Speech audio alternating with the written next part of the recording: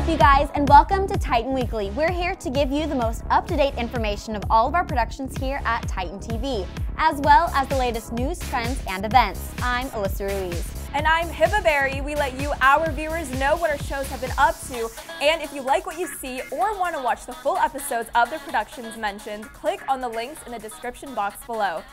So, I've been seeing a lot of headlines on Twitter, online about The Bachelor.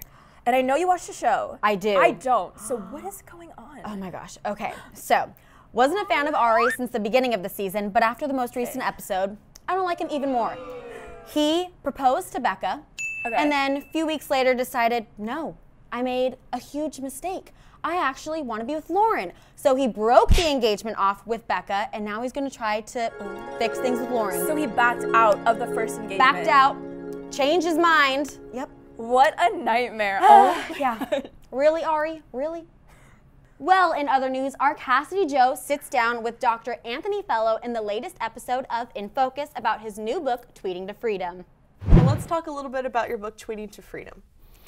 Yes, that was a book of love. I think it's a tremendously interesting book, and it's about 32 countries of freedom-loving people around the world.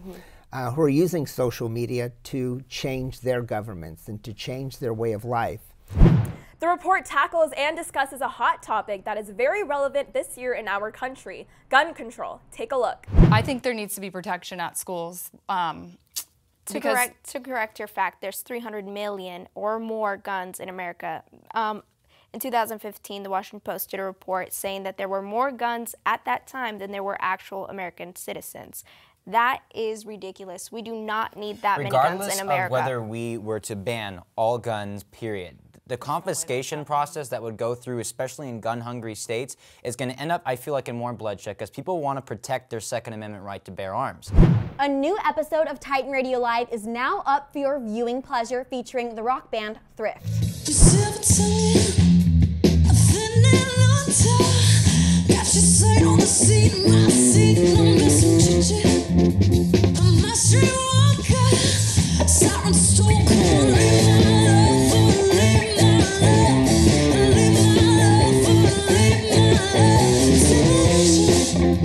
The spring equinox is starting on March 20th, and to mark the beginning of the new season, the International Friendship Club hosted the event Holi Hangout. Holi, also known as the Festival of Colors, is a traditional Hindu holiday that celebrates the victory of good versus evil. I experienced the festival firsthand. Check it out. Happy Holi!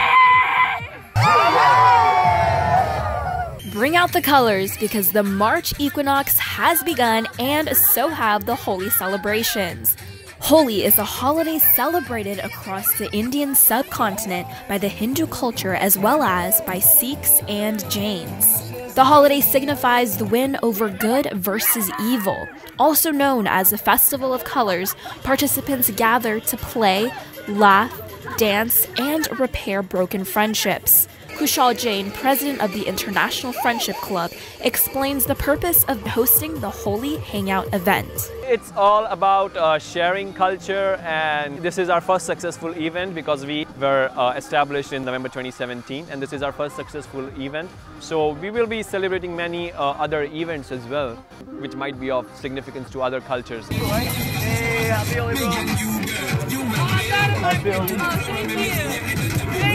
It's not only for Fullerton students, I would say, it's for anyone who wants to join us, and we have approximately 10 to 15 members who are not from CSUF, but rest of them are from CSUF, and we just wanted to get all the culture to, together.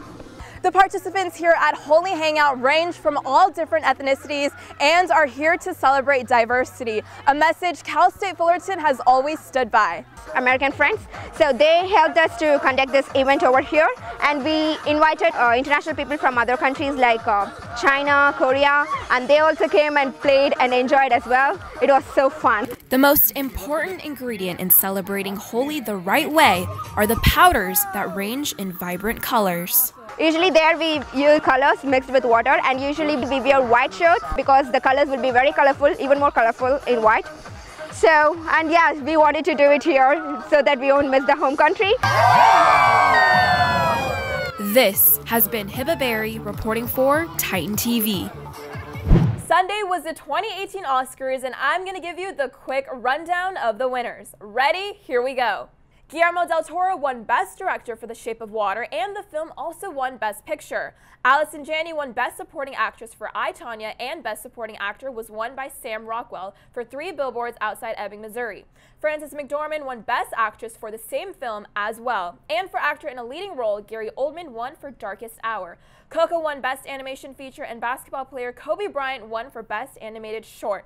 Whew, that was a lot of winners at once. As if we couldn't love her anymore, Academy Award winner Frances McDormand won Best Actress for 3 Billboards Outside Ebbing, Missouri, and gave, quote, the most rousing feminist moment, end quote. She asked every female nominee in the room to stand. Also, before introducing the award for the production design, Lupita Nyong'o and Kumail Nanjiani introduced themselves as immigrants and made a statement on behalf of the Dreamers. Nanjiani closed by saying, quote, to all the Dreamers out there, we stand with you, end quote.